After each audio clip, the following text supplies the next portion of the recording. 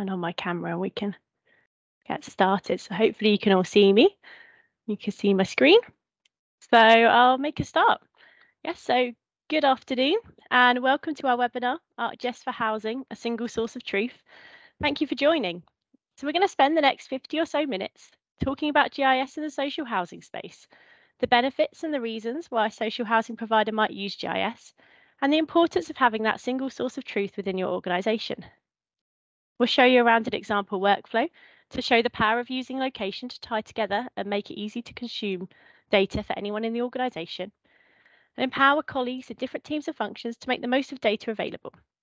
We'll then look at a real-world example from 13 Housing Group to learn how they have gained insight into their communities using location as the main link.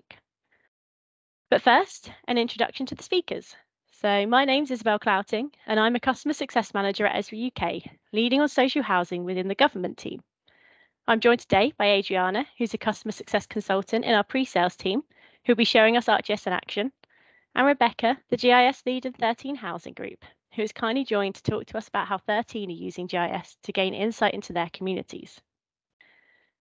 Just a bit of housekeeping first before we get going. So this webinar is being recorded and it will be sent out to all attendees afterwards. In the follow-up email, we'll also be including a link to Rebecca's written case study, so you can read more on 13's example. And we'll be including a feedback form for which will include space for any questions that you have following on from the webinar, as we'll not have time for a Q&A in the webinar itself. So please do feel free to use this form to submit your questions for any of the speakers, and we'll be happy to answer these. So now, on to our webinar and GIS and housing. But first, what is GIS? So Geographic Information System, or GIS, is a framework for gathering, managing, and analysing data. Rooted in the science of geography, GIS integrates many types of data and analysis using location as the key link, organising layers of information into visualisations such as maps and 3D scenes. GIS reveals deeper insights into data, such as patterns or relationships. And housing is fundamentally a very location-based industry. Every building, it has its place, you can map it, it has an address and a spot on our map. A house needs to be connected to services via underground or overground pipes for water and gas, cables for electricity, and all these have a location and a network. To make that house a home, it needs to be connected to a community, services for those who live there, such as health services, public transport, but also opportunities for work and education, and green space, so the people living there at that home can have a fulfilled life there. And so every home, while it can be just a dot on a map, has a complex network of data that could tell you a lot about it. And at Esri, GIS is so much more than just a map. So we help our customers manage their business data using location as the common tie, using visualization and analytics to support decision making, and empower staff in the field to see the same data as those in the office, giving a common way for an organisation to talk about and share their data and insights. So that single source of truth. And there are a lot of benefits to using GIS in housing. For example, improved decision-making practices, knowing where your assets are and being able to pull together all the information about each asset within the context of where it is will help you build a more complete picture of your assets and the factors which affect them. You can see the correlation between external factors such as antisocial behaviour and empty properties, and identify underperforming assets, making smarter decisions about where to invest to convert these into financially sustainable assets. Better visibility of asset data can allow teams to access important health and safety information, ensuring there's a clear understanding of housing organisations' health and safety responsibilities.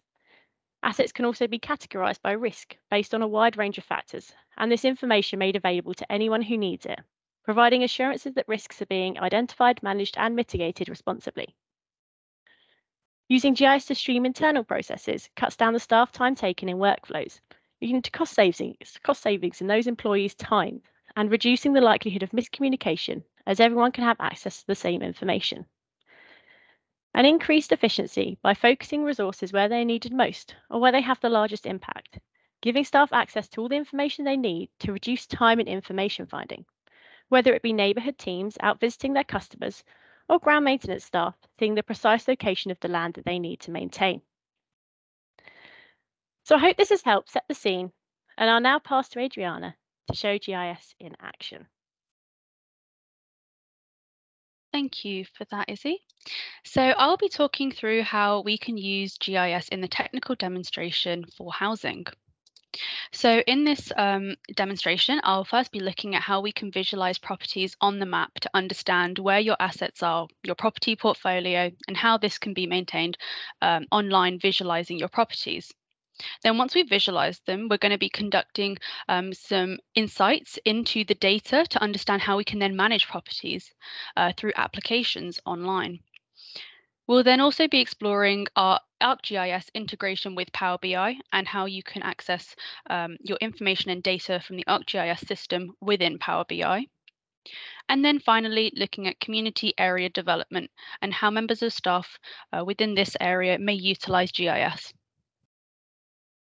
So to start with, I'm going to simply load up a map application that I've got here, which I've preloaded with my data points.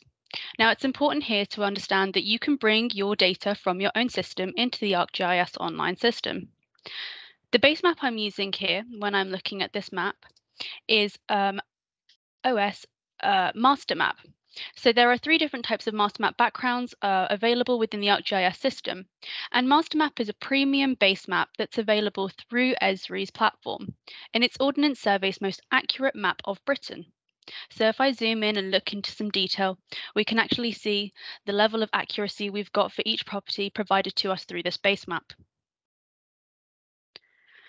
So going back to looking at my property portfolio here, I'm going to zoom into a specific neighbourhood and look at specifically a grounds maintenance area of interest through the data sets I've already got loaded into the system.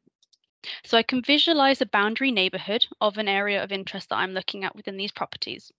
And from this, we can use data to gain insight into which areas you may be maintaining within your grounds maintenance. The understanding of this is to see exactly which area you own, because essentially at the end of the day, you only want to be maintaining the land that's yours. We can then view property extent and also load data, for example, such as garages where the properties are, just to build up that picture of actually where everything is in the neighbourhood. And we can also look at private ownership because it's important to understand not only the land that you own, but the surrounding area and who owns those properties. Within this data set, I've also managed to bring through hedges and trees data so we can begin to have an understanding of the environment surrounding your neighbourhood. And as we can see here, there are a few trees that sit outside the boundary of the properties that we are looking at. And whilst you're not maintaining these trees yourself, for example, it's important to be aware of their location in case something were to happen, an example of a storm, and the tree was then within your property boundary, and the responsibility is then lies within your area of maintenance. So it's important to have this situational awareness of your properties and the surrounding area. So as you can see, I've brought in this data from my own system. I'm also going to demonstrate how we can integrate this application and share this data out to provide it to the wider network of staff within my organization. So I've got a simple application here which has all that data which we were just looking at already preloaded into an application that I can then share with members of staff so that they've got access to turn these layers on and off and gain insight where is possible without looking in that original map view.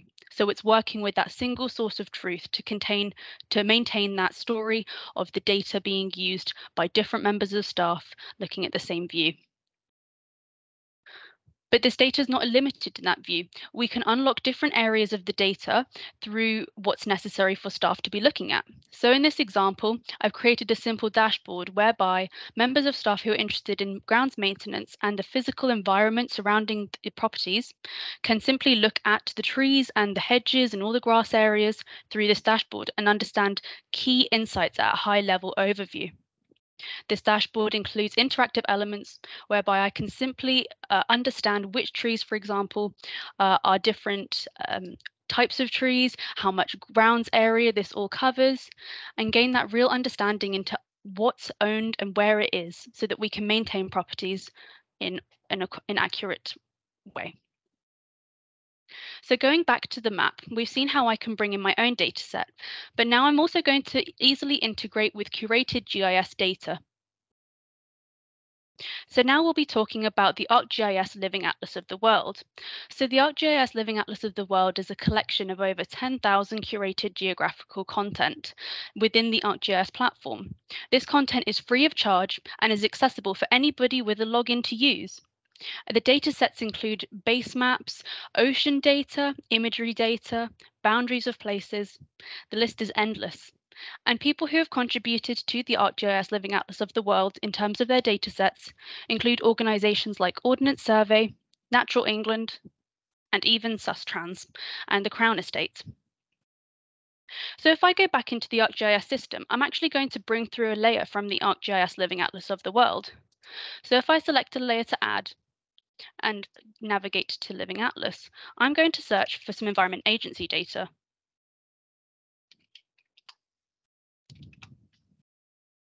The data in mind in this example is Flood Zone Agency's Zone 3 data from Environment Agency, sorry.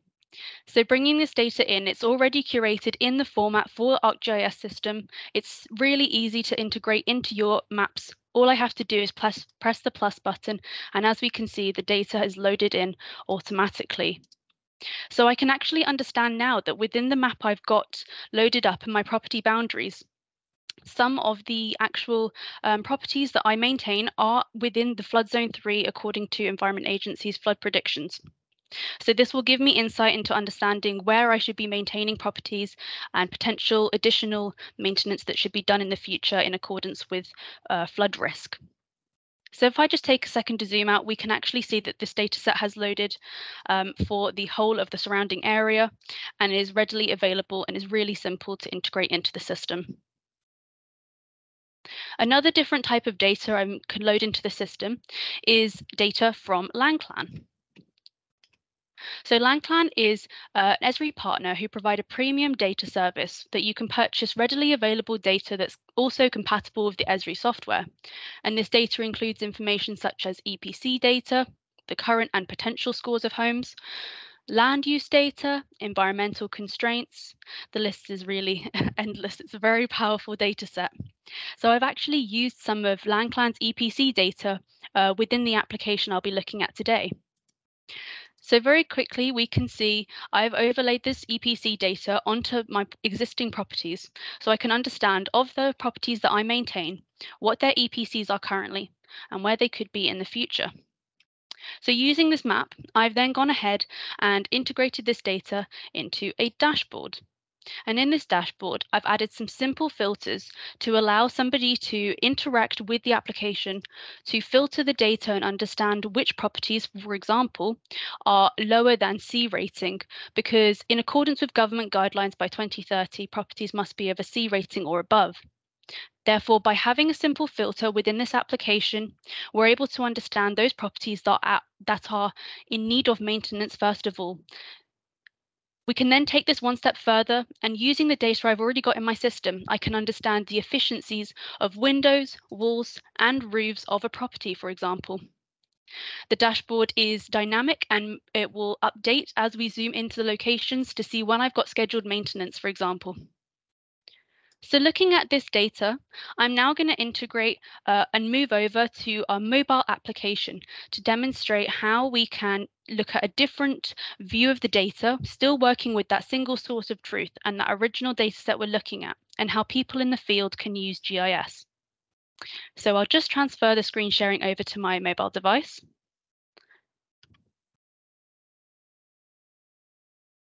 And that should be coming through your screens right about now. So opening up our field application, I've got that same view of the data I was looking at on the online version of the EPC scores of my properties that I maintain. So if I go ahead and zoom to a property which I would like to assess, I can select the property and I've actually can view the data that already sits behind the address. And I've made a pre-configured form which I'd actually like to be filling out. And this is for members of staff who are in the field collecting data in real time. So in this form, it automatically has selected the date and time, and then I'm able to filter out a different selection of questions that I've pre-configured for me to do. So I can fill out information about the window maintenance in this example. And once I filled out these forms, I'm actually deciding that the window energy efficiency is no longer very poor, it is just simply poor.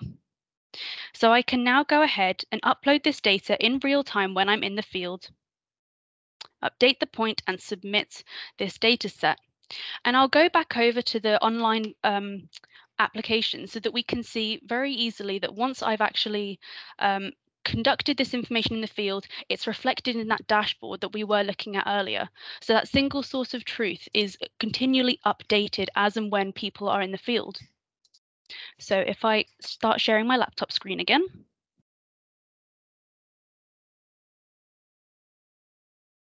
we can now see that if I was to select the properties which are very poor, as I had done earlier, that property that was about here in red has now disappeared as I updated the window efficiency simply to be poor. So we can see that the dashboard has dynamically updated in real time, showing the power of real-time data collection with that single source of truth that we were talking about and how we can integrate that with mobile applications. So now we're going to look at how ArcGIS system can integrate with Power BI.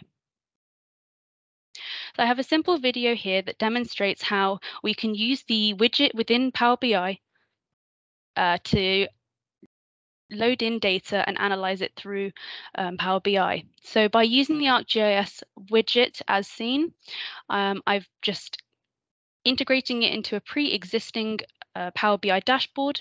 And as long as I've got my online login already logged in, I can then start to populate my map with data, just adding my latitude and longitude data in. And as you can see, my property portfolio has automatically been brought in. I'm then going to update this map to again show the EPC scores that I have, and then simply show some visualizations that you have the opportunity to be editing within Power BI. So I can allow people to zoom into the map, change base maps. So we could be looking at the master map base map, for example, and then add some simple amendments to the text on the map application and visualization edits. So I go ahead and on this part of the video, I'm just going to simply update the symbology of the points on the map because I would like them to reflect the green to red scoring that we see in EPC ratings across the board. And this does take a minute because it was had to load all the different colors in. So I'm just going to skip through quickly. And now we can see once I've added those colors in, the colors on the map reflect the colors on the EPC scoring, which you'll be familiar with. And I can then go ahead and change that base map to master map as we were mentioning earlier. I've also got the opportunity for my dashboard to be dynamically integrating with the widgets updating as any other widget would with that automatic link through within Power BI. So when I filter something in the dashboard, the map filters too.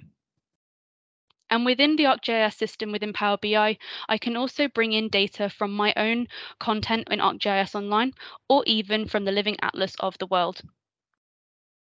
As you can see, it's a simple click of a button, and I've uploaded this data set into the map, and I can now go ahead and visualize it in accordance with the rest of my dashboard. So now we'll be talking about community development areas and how we can use community development areas, an application for community development staff and officers to simply filter data sets and create links between data and run analysis. So here I have a simple map of Exeter, and it's overlaid with indices of multiple deprivation data. Now, this indices of multiple deprivation data is actually sourced from the Living Atlas of the world. And we're also very proud to say that the census data from 2021 is being released through the Living Atlas continually. So looking at this data, we can now understand I can overlay this with information such as bus stops, for example. And the aim here is for me to understand where my properties lie, to understand the proximity of bus stops and accessibility for my tenants who are situated in these properties. I've also then done some simple analysis whereby I can look at where my properties are in relation to the certain bus stops and which bus stops are most pertinent to the members of the community who are living in my properties that are maintained by my housing development. So as we can see here, if I zoom in, we can see that a certain area of my properties are actually very importantly linked to these 6 bus stops here. So we can use this information and to understand how we can visualize data from our own system and draw in data from the Living Atlas so that community officers can gain wider insight into local neighborhoods. And they can use this information to make informed decisions, for example, and run initiatives with the council so that we can improve accessibility for tenants within this location. Ultimately, this demonstrates the power of GIS and how you can understand spatial data and gain insight into it from that single source of truth, all operating from my properties that I brought in with the ArcGIS system. So now I'll be passing back to Isabel to continue the webinar. Thank you.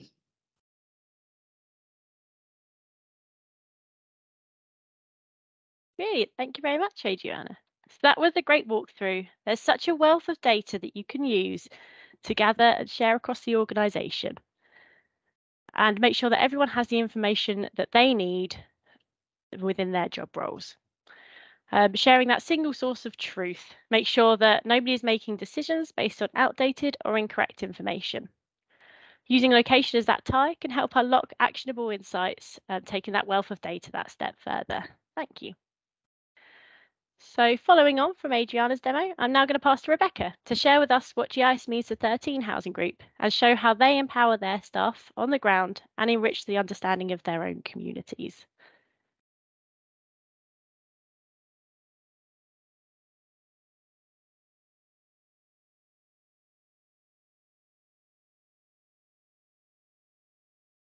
Hi everyone. So I'm just going to run through what we're doing at 13 and how we get benefit from GIS, with a bit of a deep dive into what we're doing in terms of community resilience. I've been working at 13 for about 5 years now, and we've been gradually building and developing on the benefits that we get from GIS. So I really do hope you find this interesting. So first of all, 13 is a social housing provider, and we provide upwards of 35,000 properties to customers. And we have properties located from Berwick-upon-Tweed down to Hull and then across to West Yorkshire. But predominantly our stock lies in the Teesside area. So as well as properties, we are also responsible for managing and maintaining around 1 million square metres of land. We're also a housing developer, building properties for outright sale and for shared ownership. But also, in addition to this, we have a wide range of housing support services, so ranging from employability advice to support for people to live independently, as well as help with antisocial behaviour and much more. So I think as a business, GIS is really important to us. Housing is very much a location-based industry. So without considering the geographical elements of our operational area, we could be missing key information or leaving gems of insight buried within data. It gives us a really great understanding of where our assets sit, but especially within the context of the wider area.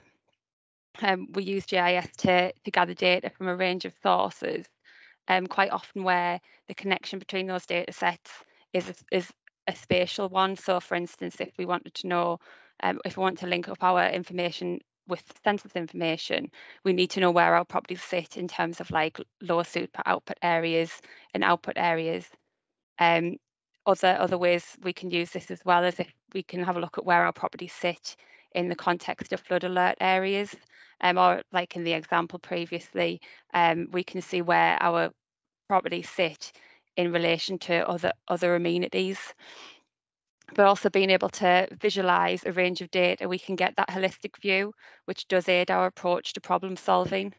And finally, and probably one of the most important things, is the ability to use GIS to communicate a wide range of information in a visually friendly way that's useful across the organisation. So at 13, we provide mapping tools to data analysts, to our leadership team, and to the colleagues in the field so that they can answer customers' queries at that first point of contact, but also while they're in the field, they can gain a spatial context to the areas in which they're working. For instance, like in terms of understanding where we've got ownership. So I understand there'll be a range of people on this call today at different stages of your GIS journey, or perhaps even right at the beginning. So at 13, we were also on that journey that did start off with the paper maps and has moved forward through PDFs to web applications and GIS field applications. So at 13, there's myself and the GIS technician, Ben, who manage, maintain and develop the use of GIS. And we're a pretty enthusiastic pair, and we're gradually working our way across the business to identify solutions and coming up with ideas to where GIS could support our colleagues and therefore our customers. GIS is key in understanding where our assets are and our ability to manage our land, as well as presenting that asset information to our colleagues. We also produce detailed plans for development, sales and planning applications. But very importantly, we're responsible for ensuring that all of our assets are mapped so that we can feed that geographical location into our data warehouse. And this is really important because it enables us to map the wealth of information that we hold on our properties and identify spatial trends or hotspots through choropleth mapping. So for instance, we can find out where we've got high demand on repairs, where we've got high turnover, where we've got a large number of void properties. And what's really useful as well is where this data is time aware, we can also track changes, which will further enhance our insight. So also by analysing data sets together, it does also give us a huge amount of insight as to where one factor influences another, or potentially even sometimes just knowing that one factor isn't influencing another is quite useful information to gather. This has been really useful in our approaches to environmental sustainability and resilience, as well as providing that powerful insight into the communities. So in a few slides time, I'm going to look at our use of GIS in understanding communities in a bit more depth. But first, I just wanted to give just a brief overview of the software and tools that we do use at 13. So at 13, we are an Esri ArcGIS user. And in the past couple of years, and quite reluctantly on my part, we have moved away from ArcMap to the full use of ArcPro as our main desktop GIS software. And this has been a really positive switch, potentially with the ease at which you can now work between ArcPro and ArcOnline. It's also worth noting that the Living Atlas that was just run through in the previous demo, we gain a huge amount of insight from some of these pre-formatted data sets. So it's definitely worth a look if you haven't already had a look at this. So we do have a wide range of web mapping applications, and we found that these are really easy to build and easy to manage. We build these applications with the end user in mind, and there's a lot of customization that enables us to give the functionality that each end user needs, alongside the effective visualization of their required data set. This just provides really quick and easy insight into that data. And also we have been starting to add a number of mapping visuals onto our current Power BI dashboards. So obviously this is the key example I'm going to run through, and it's one of our key developments that we've been working on. And what we've been doing is developing a community map and associated mapping tools. So our community resilience strategy at 13 is all about supporting communities where we operate to ensure that they're sustainable for the future. We realise as a business that if we have engaged, empowered communities that are thriving, then as a business we also thrive. And a lot of the strategy also aims to build on that community spirit that was shown in the pandemic. But I suppose what we first need to do is understand what a community is. So for instance, like, what is the infrastructure like in an area? What opportunities are available for customers and the wider community? What do the existing support services look like? And what is the potential impact of, for instance, like political change that we might need to support our customers through? and it's all about working out what we have like the capacity to change, what we have the capacity to influence, and what we do, and just simply have the ability to support customers through. So using GIS, we've been able to assist the team to identify and understand areas of focus.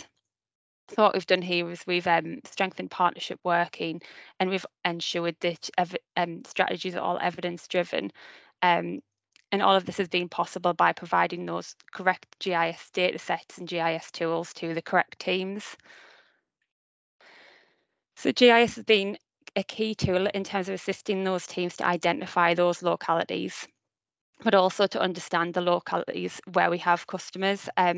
So GIS is a perfect tool to be able to pull data from a wide range of sources, visualize it together in a way that's easy to understand and interpret.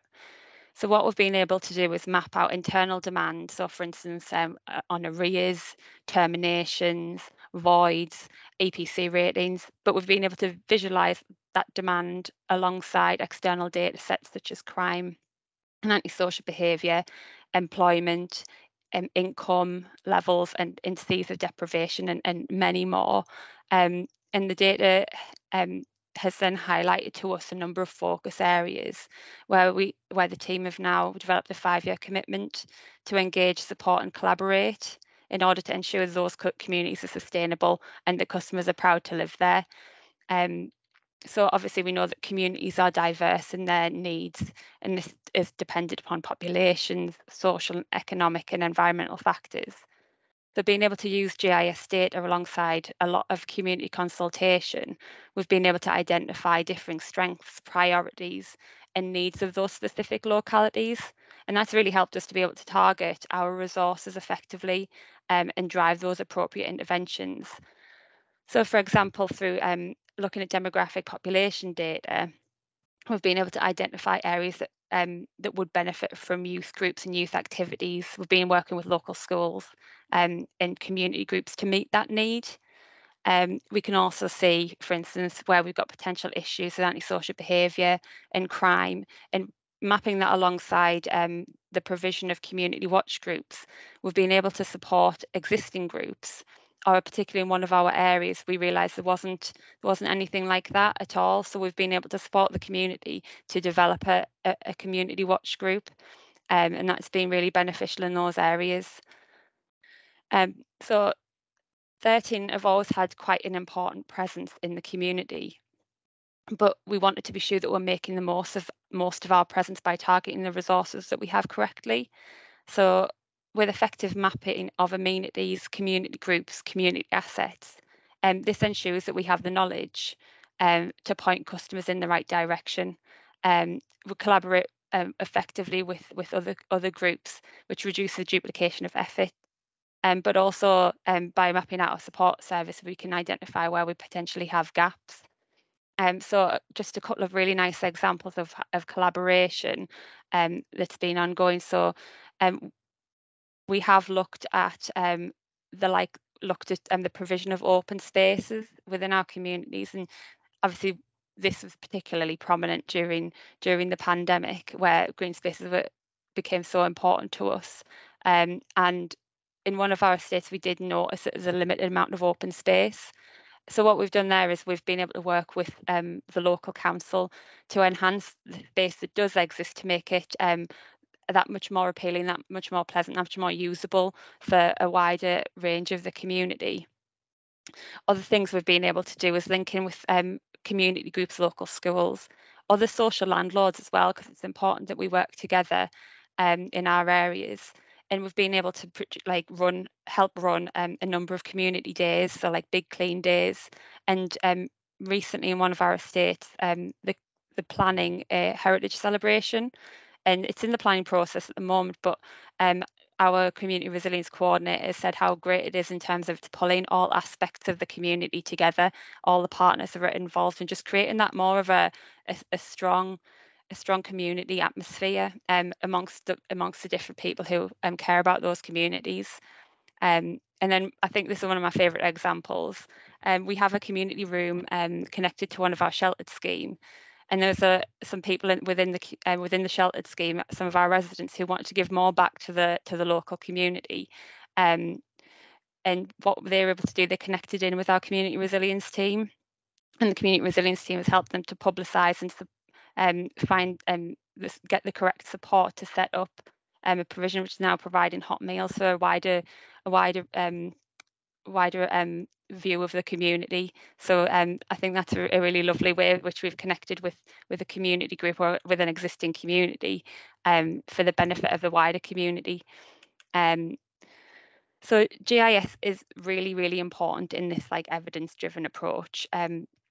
We work really closely with our policy and research teams, with our data teams, and what we do is we critically assess each of the data sets to ensure that we are only using the best data available to inform our activity, and putting the correct data at the fingertips of the relevant teams. The GIS is fed in project initiation documents or bids for funding, and an example of this was we inputted antisocial behaviour information that we hold alongside Police UK data, alongside land ownership and asset location information. And this is fed into the team's application for funding for an alleyway regeneration project. We've also used GIS to map out our current community centres that we have at 13. And what we've been able to do is we can identify where we've got an overlap between existing centres, not just the ones that we own, but also others are run by other charitable organisations in the local area.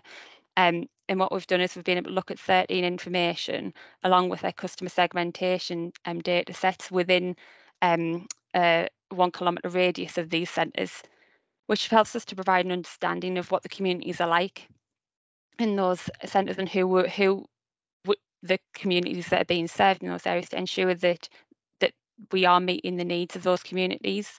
And so that's been really, really valuable as well. So I just wanted to mention the census results quickly. So currently 13 are on the way working through the release data sets. And we've pulled out some really good data insight already. For instance, we're looking at our employability data that's come out of the census. And what we've been able to do is map like chloropleth map those areas where potentially customers would benefit from support from our employability team. But what we've been able to do is map that alongside where we currently have a provision of support. And what that's been really useful is we've been able to pinpoint some areas where currently we're not supporting, but we absolutely could be. So that's been really, really valuable already. But obviously there's so much data coming out of the census 2021, and this can be mapped from your local authority level all the way down to your output areas, which really gives us another wealth of information to give insight into our area. So we found that this has been quite exciting, and I'm sure it's quite exciting for any GIS team at the moment. So really, just to summarise, the use of GIS has been really useful in providing the right data presented effectively within the right tools to the correct people, and it is proving to be a really successful use of GIS at 13 in that evidence-based targeting of resources.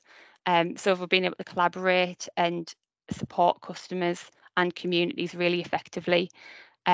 So yeah, that's everything from me, but thanks very much for listening, and I'll pass you back to Izzy now.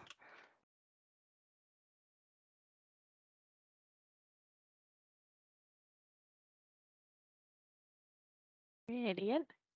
Thank you, Rebecca. That was brilliant. I really like hearing about the thought that goes behind all the data available to you, how you use it, that you're asking questions of what it shows and what targets the data can support, and providing that tangible evidence for 13's work and goals. It's great to hear how GIS paints that picture and helps provide evidence for the decisions that you're making and the results that you're getting. So we're now at the end of our webinar. I hope you've enjoyed listening and can see the value of using GIS as a framework to connect, analyse and share data, providing that single source of truth for an organisation. In this time, we've seen examples from both Rebecca and Adriana of the wealth of data that you can use and visualise using location, how you can share this across your organisation in a number of different ways for different audiences, and the real value that this brings when you're using data to support your organisation's goals and objectives, giving you a common way for your organisation to talk about and share information, so that single source of truth. we'll be dropping a link for feedback to our feedback form into the chat, so you can send over any comments and questions that you have for any of the speakers, and we'll be happy to follow up and answer these. We'll also be following up with an email, which will include a link to Rebecca's written case study and the recording of the webinar. So thank you for listening, and I hope you all have a lovely rest of your day. Thank you.